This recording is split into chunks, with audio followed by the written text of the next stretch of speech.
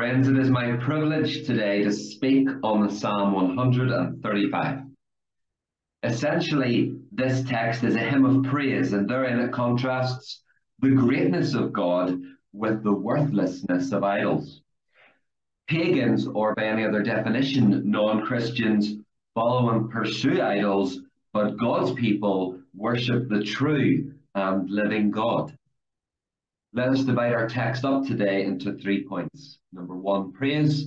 Number 2, provision. And number 3, the believer's return on investment. Let us look, please, at our first point, being praise, focusing on the verses 1 to 3. And these first 3 verses, the Bible uses the word praise 5 times. And when you hear repetition in God's word, we better listen intently. Look, please, at the verse 1. Praise the Lord. Lift up your voice privately and publicly. Praise the Lord with your words, talents, abilities, time, and skills. Give honor and glory to the Lord. Praise the name of the Lord. Give the name of the God of the Bible majesty. Jehovah, Redeemer, Provider, Conqueror, Master, King of Kings, Lord of Lords. Give his name respect and show it royalty. Do not use it sparingly and lightly. God forbid, do not use it in vain or to swear or even claim it for some scheme to further your kingdom rather than his kingdom. We must become less. He must become more. Praise him, you servants of the Lord. Give the Master our best efforts as we seek to serve and advance his kingdom and not our own. Look, please, at the verse 2. You who minister in the house of the Lord, in the courts of the house of our God. Praise God for those diligent priests who served in the temple centuries ago and in the surrounding area, in that place, in David's capital, who labored day and night to honor and obey the Jewish ceremonial law for those God's chosen people. The house of Jacob, that would be the vehicle from which the promised Messiah eventually came. Praise God, today, no more priests required to offer sacrifices for you and I. Praise God for the only priest, the high priest, the Lord Jesus Christ, who prayed for you and prayed for me as he sacrificed his sinless life on that cruel cross of Calvary. That same Jesus Christ who intercedes for you and I even this very day at the Father's right hand. But Lord, while no more priests are required, you allow faithful ministers who pastor and preach and teach to faithful followers. We praise God for them today. And for those denominations that take a strong stand on biblical values. Allow me to say, people can be mocked. Institutions, churches, and ministers can be mocked. But God will not be mocked. Look then at the verse 3. Praise the Lord, for he is good. God is good, isn't he? With all the ups and downs and happy times and sad times, God is good. He is from everlasting to everlasting, and he is good. His love endures forever. Sing praise to his name, for that is pleasant. Do you know the long-time leader of the Billy Graham Crusades was a man by the name of Cliff Barrows, who went to be with the Lord in 2016. And Cliff once remarked in an interview, this is what he said: music reaches a man's soul quicker than the spoken word. Cliff also said in another interview, the Christian faith is a singing faith, and a good way to express it and share it with others is in community singing. You know, the great reformer Martin Luther once said, next to the word of God, music deserves the highest praise. Make a pleasant noise unto the Lord. And whether, like me, you are absolutely tone deaf, regardless, the Lord knows the heart of a joyful singer. Friends, we've thought of our first point being praise. Let us move on to our second point, being provision. Number 2 being provision. We're going to focus on the verses 4 to 11. Look, please, at the verse 4. For the Lord has chosen Jacob to be his own. The psalm writer in the text today is speaking to the very descendants of Jacob, and that they were a chosen people who reflected God's commission to the nation. And this is what Moses had said years earlier to the same people group in Deuteronomy chapter 7, verses 6 to 8. For you are a people holy to the Lord your God. The Lord your God has chosen you out of all the peoples on the face of this earth to be his people, his treasured possession. The Lord did not set his affection on you and choose you because you were more numerous than other peoples, for you were the fewest of all peoples.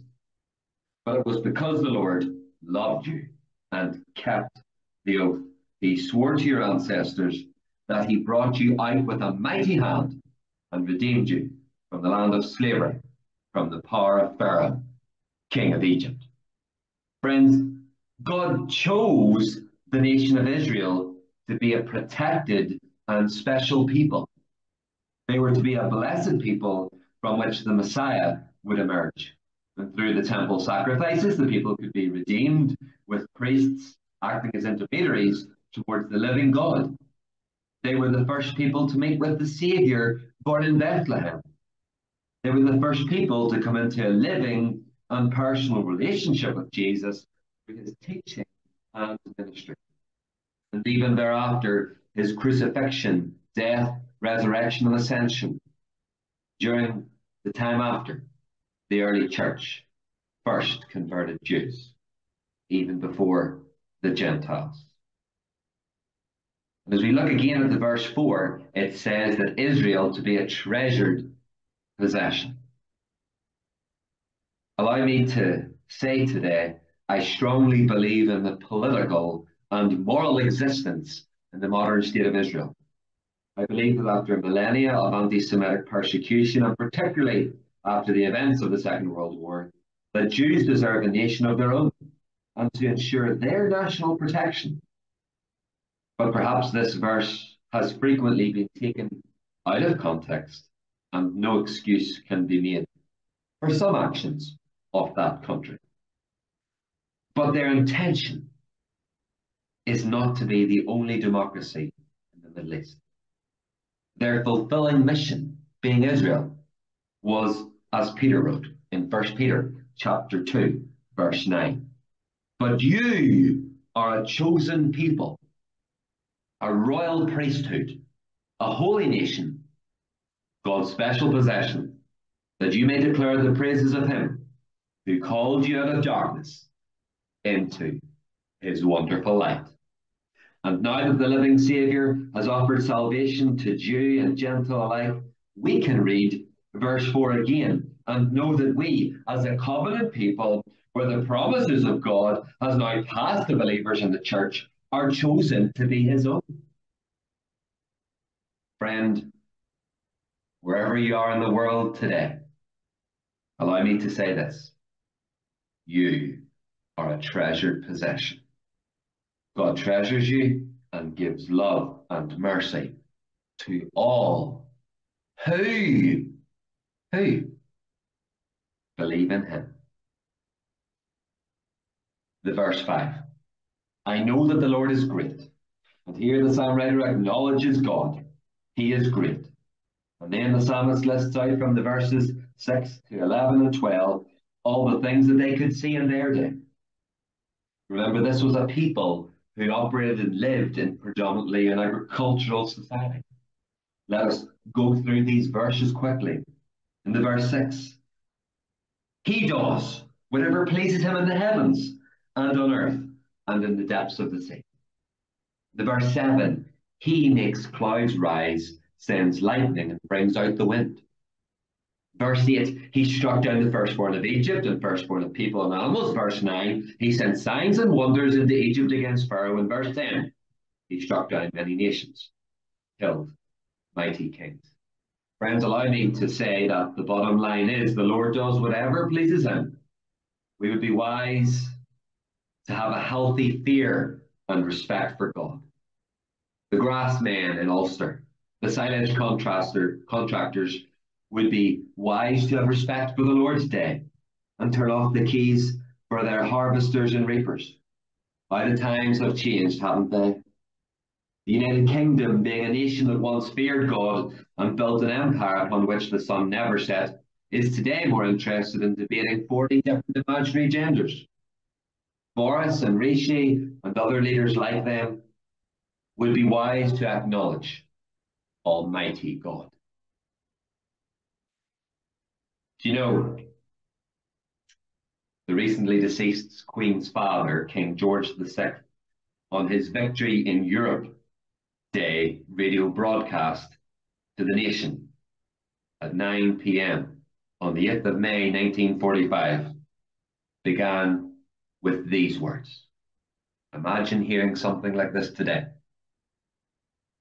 Today, we give thanks to Almighty God for a great deliverance.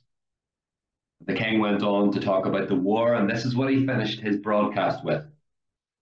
In the hour of danger, we humbly committed our cause into the hand of God. He has been our strength and shield. Let us thank him for his mercies, and in this hour of victory, commit ourselves and our new task to the guidance of that same strong hand. The king started with God, ended with God, and thereby honoured God.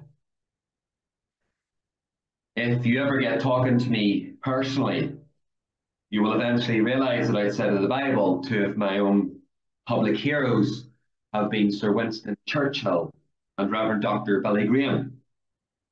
A number of years ago, you can understand my delight when I was scrolling online that I found out that they had actually briefly met. Allow me to share the story with you today. During Churchill's second tenure as Prime Minister in the 1950s, the Billy Graham Crusade came to London, and Churchill invited Graham to meet with him. When Graham arrived, the secretary reminded him that the Prime Minister had only 20 minutes. When Billy walked in, Churchill motioned with an unlit cigar for him to sit down. And then Churchill congratulated Graham on the huge crowds the crusade had been drawing. I dare say that if I brought Marilyn Monroe over here and she and I together went to Wembley, we couldn't fill it. What is it that fills Wembley Stadium night after night? I think it's the gospel of Christ, Graham replied. I'll tell you, Churchill said, I see no hope for the world. I am a man without hope. Do you have any real hope? Are you without hope for your own soul's salvation? Graham asked. Frankly, I think about that a great deal, Churchill replied. And telling the story later, Graham said, I had my New Testament with me. Knowing that we had but a few minutes left, I immediately explained the way of salvation. I watched carefully for signs of irritation or offence, but he seemed receptive, if not enthusiastic. I also talked about God's plan for the future, including the visible return of Jesus Christ. His eyes seemed to light up at the prospect.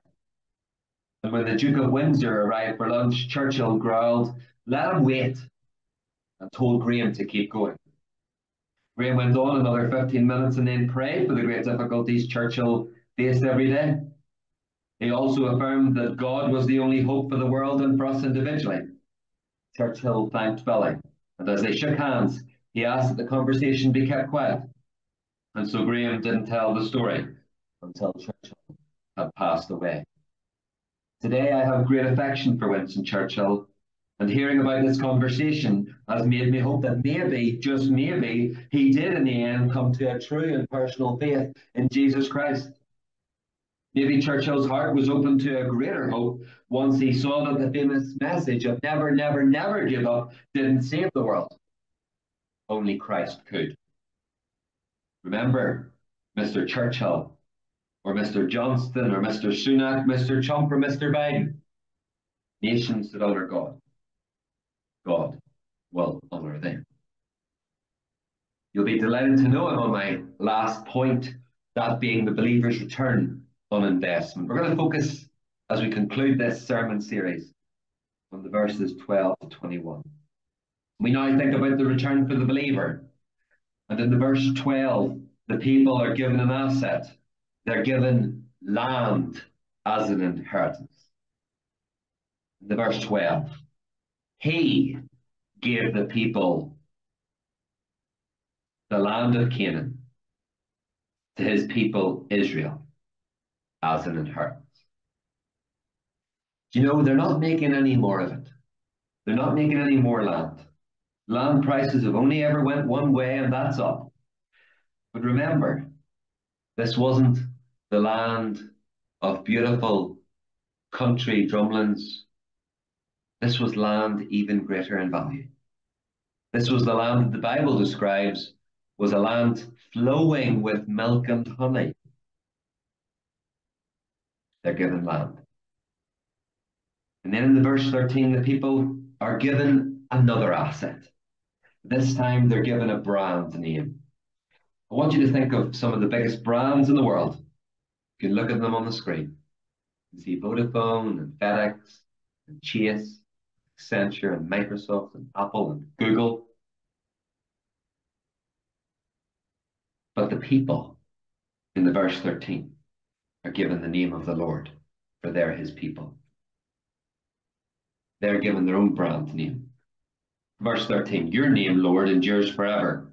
You're renowned, Lord, through all the generations. The Lord will provide more than a pay packet, more than a pension, more than an insecure job, more than a bad boss. Look again at the brand slide. Very few of these logos existed 100 years ago. Very few will still exist in 100 years through bankruptcy and mergers and acquisitions and all the rest of it. But I know one brand, one name that will endure for all generations, that being the name of the Lord. And then in verse 14, for the Lord will vindicate his people and have compassion on his servants. Vindication means to clear someone, to prove them right, to prove them that beautiful word, justified. You, dear Christian friend, will be proven right before him someday. And the Bible also says he will have compassion on his servants, on those that serve in the church place, in the home place, in the workplace. God has concern for your suffering. But whilst we thought of these assets of land and brand and the Lord's concern for his people, let us contrast this with the treasures of earth and the treasures that man often pursues. The verses 15 to 18 read this. The idols of the nations are silver and gold made by human hands. They have mouths, but cannot speak. Eyes, but cannot see. They have ears, but cannot hear. Nor is there breath in their mouths. Those who make them will be like them, and so will all who trust in them. Empty riches. You can't take it with you. But not only can you not take the assets of this world with you, but you who make them or trust in them will be eternally empty.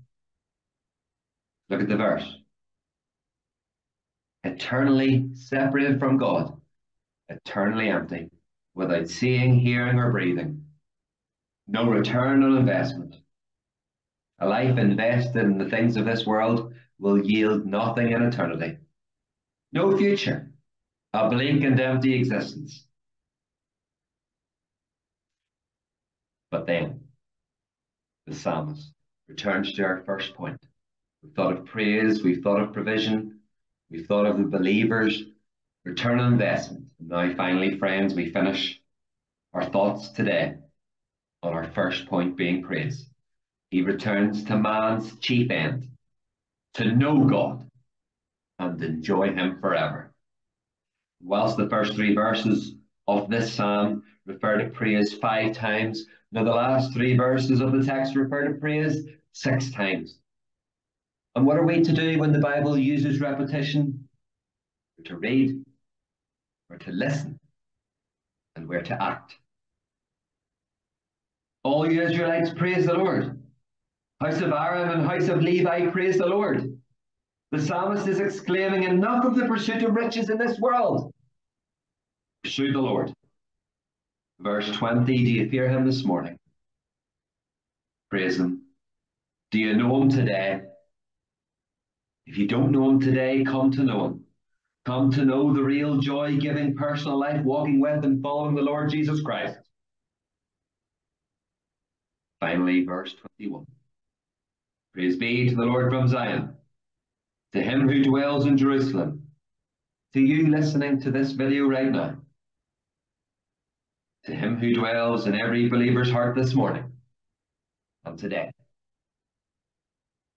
Praise the Lord. Thank you, friend, for listening. And God bless.